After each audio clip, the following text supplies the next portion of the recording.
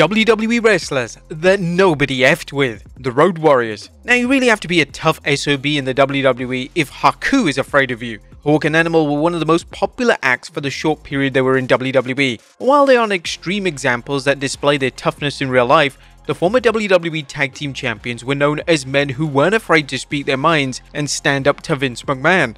In fact, their first run ran only for 2 years because the tag team felt that the Rocco gimmick was atrocious and walked out without caring about the repercussions. When you look back at the Road Warriors' time in WWE, then you'll notice that their 2 runs were complete duds.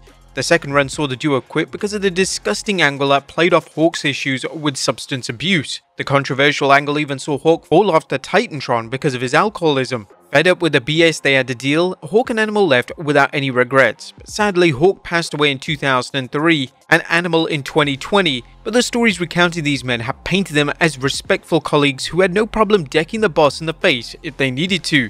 Haku isn't a particular name you'd hear from fans. Though the former tag team champion has competed in WWE, WCW and New Japan Pro Wrestling, he didn't necessarily stand out in the eyes of audiences.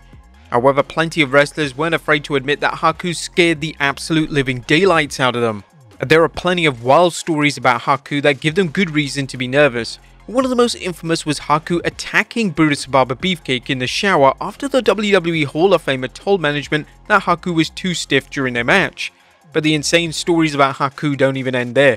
There's even a rumor that Haku got into a bar fight and exemplified his power by shoving his fingers down some guy's throat and ripping out his teeth.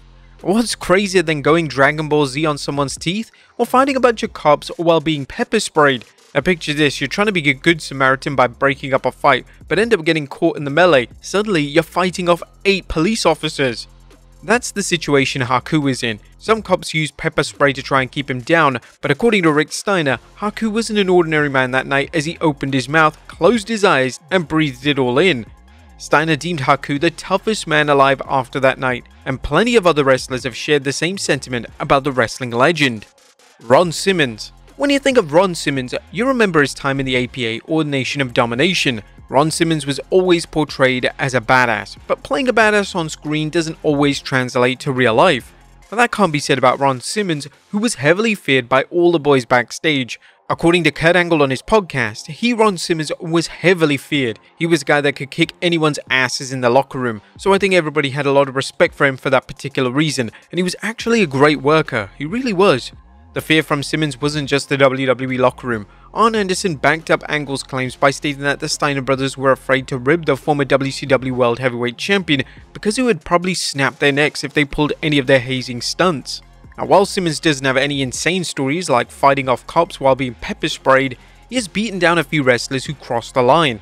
One of the most notable was the infamous Public Enemy match on Sunday Night Heat. Rumors say that APA worked the shoot match because the team was not showing enough respect backstage. JBL himself confirmed that the match turned into a shoot because they walked in assuming that it was a fight. Whatever the case, APA beat the former ECW and WCW tag team like a government mule. Ron Simmons was a no-nonsense badass who lived his APA persona in and out of the squared circle. Brock Lesnar. No one is surprised that Brock Lesnar is legitimately a beast. The former WWE champion didn't need to have an incredible UFC run to back up his claims of toughness. It isn't the fact that Brock Lesnar could break most men in half with ease. It's that Lesnar hates people. This is not something that he keeps secret either. Lesnar confirmed this on Stone Cold Steve Austin's podcast, and it's the reason he lives in the middle of nowhere or barely goes out in public. He even threatened to punch his former WWE head of security if someone came up to him and asked for an autograph. The most infamous story is a plane ride from hell where Kurt Hennig kept goading Lesnar into fighting him. The Beast easily made the former Intercontinental Champion regret that decision, but the former WWE Champion isn't shy about stepping up to bigger wrestlers. He checked Braun Strowman with a couple of real punches in their Universal title match at the 2018 Royal Rumble. But if you think that Vince McMahon was the only one who could tame the Beast, then you're sadly mistaken. Lesnar angrily tossed the Universal Championship at the former CEO following his WrestleMania 34 match against Roman Reigns. Brock isn't particularly a bad person per se, but he isn't shy about showcasing his anger and frustration. Harley Race. Harley Race did not have an easy life. He had polio as a kid. The WWE Hall of Famer also survived cancer and beat death following a near-fatal car crash. Sometimes adversity is what defines a tough man, and during the territory days, there's no shortage of stories about Harley's toughness behind the scenes. Even Andre the Giant was afraid of Harley Race. He was known for having a gun in his bag, and he wasn't afraid to show it. Just ask Hulk Hogan. The former WWE champion recalled the time Harley threatened to shoot him on the Joe Rogan podcast. We pumped the signal into Kansas City for 8 weeks. Harley Race had been there for like 18 years. He was the NWA champion. I'm the champion of the world, and he's a very proud and mean son of a bitch. And all of a sudden, here comes this blonde-haired idiot from New York, and when I'm the WWF champion, the WWE champion, I'm coming to the Kemper Arena.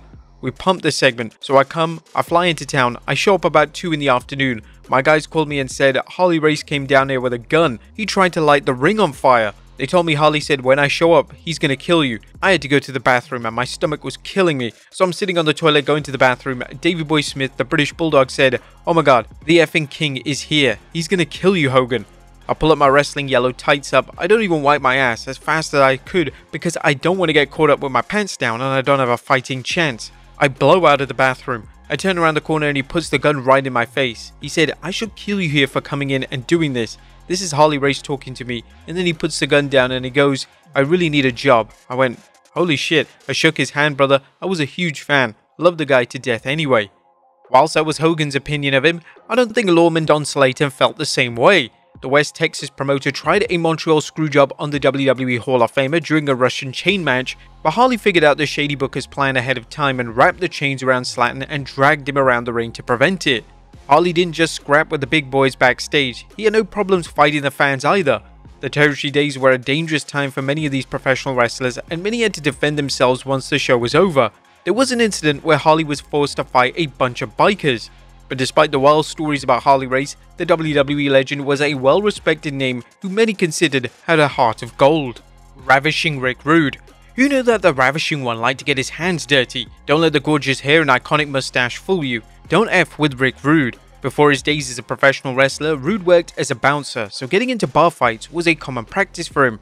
But it was often reported that the former Intercontinental Champion was the one who instigated these fights. Bruce Pritchard recounted on his Something to Wrestle podcast that Rick and his girlfriend would head to the bar to cause some trouble. Rude liked watching other men hit on his girl, but only for the simple reason of starting a fight with these punks. The WWE Hall of Famer isn't just known for his antics at the bar, as he had no problems putting fellow wrestlers in their place. Take the Ultimate Warrior. There were 2 different stories on the fight between Warrior and Rude backstage. One was that the Warrior had no respect for Rude and he felt like he didn't deserve to be in the IC title picture. Rude confronted him and put the Warrior on his ass. The other is the well-known version, which is Rude confronted Warrior about being too stiff in the ring. Warrior dismissed his grievances, so Rude knocked him out for good measure. Whatever the case may be, the Ravishing One could knock you out with style and steal your girl. Steve Blackman.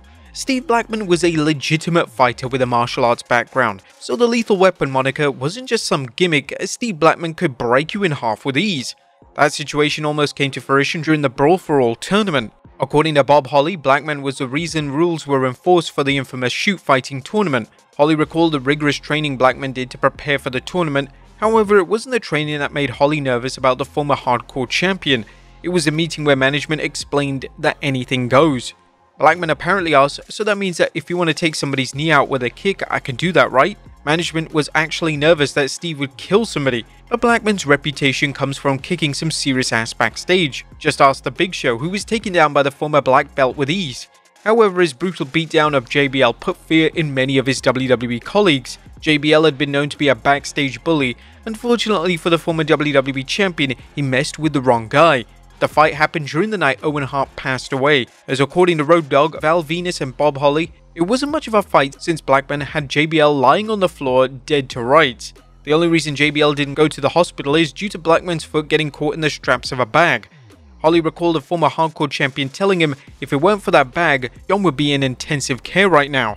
The Undertaker. It's hard to not put a guy who choked out Kurt Angle in real life on the list. However, Taker isn't someone who's known for drunken fights or backstage bullying. Taker is a man who can handle himself without any problem, but wrestlers mainly didn't F with Taker because he was a well-respected veteran.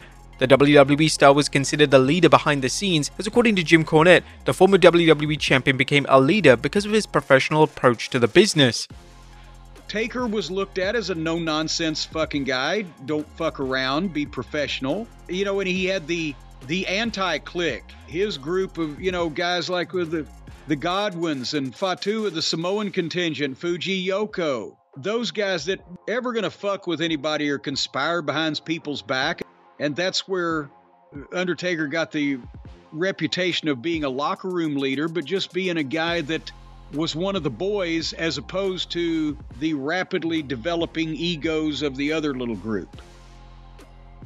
Taker forced Vince McMahon to face Bret Hart after the Montreal Screwjob. He also confronted Shawn Michaels about his refusal to drop the belt to Stone Cold Steve Austin at WrestleMania 14. Taker made decisions that were best for business, and it'll be hard to find any name who didn't have respect for the WWE Hall of Famer. Andre the Giant. Andre the Giant is an interesting case. Many have deemed the former WWE champion as a gentle giant. Whether it was Hulk Hogan, Ted DiBiase or Bret Hart, the wrestling icon had respect of his peers, but if Andre didn't like you, then he wasn't afraid to let you know it. Andre the Giant was more like The Undertaker. He loved the business, and sure he had his demons, but no one could ever say that Andre the Giant never had a passion for professional wrestling. If Andre liked you, he would treat you with respect. If he didn't, well guys, you should be happy you didn't pull a New Jack. But Andre roughing up guys he didn't like had some consequences. Kamala Harris pulled a gun on the big man after their match. However, Andre gained a newfound respect for the veteran. That was often the case with most guys that he didn't like in the beginning. Andre the Giant was never a bully or a stirrer, he was just a man who looked down on wrestlers who didn't share his passion and love for the business. And New Jack. There's only one way to describe New Jack: insane. New Jack didn't have an easy life growing up. He witnessed his father stab his mother, he robbed stores, and he spent some time in prison for aggravated robbery. New Jack was a gangster, and he brought that persona to professional wrestling for better or worse. New Jack was a popular act in ECW, however the guy was never good inside the ring unless a weapon was in his hand. His gimmick is what got him over, but New Jack being himself was a danger to everyone around him. He even tried to end a man's life as a former ECW star threw wrestler Vic Grimes off a 40-foot scaffold. Now to be fair, this incident is due to Grimes and New Jack falling off a 20-foot rig onto concrete, and New Jack suffered some severe brain damage and became blind in one eye. The rematch a year later was pure revenge for New Jack, who had admitted this several times in numerous interviews. However, the worst incident was a former ECW star stabbing Hunter Red 9 times. Why isn't exactly clear, as he stated he went into the match without much of a plan. Hunter Red punched New Jack several times and his response was to pull out a knife and stab him. The only reason Hunter Red didn't press any charges is because New Jack promised to turn the incident into a storyline, but the two wrestlers never saw each other again after the charges were dropped. New Jack's reputation preceded him into the WWE. He had a tryout, but politics prevented the ECW icon from getting a chance to ever perform in front of a WWE audience. Either way, it's probably for the best, as New Jack was a different level of danger that the company wouldn't be able to control. But there you have it folks, WWE wrestlers that nobody effed with. Be sure to leave your comments down below, and I'll see you next time with some more wrestling content.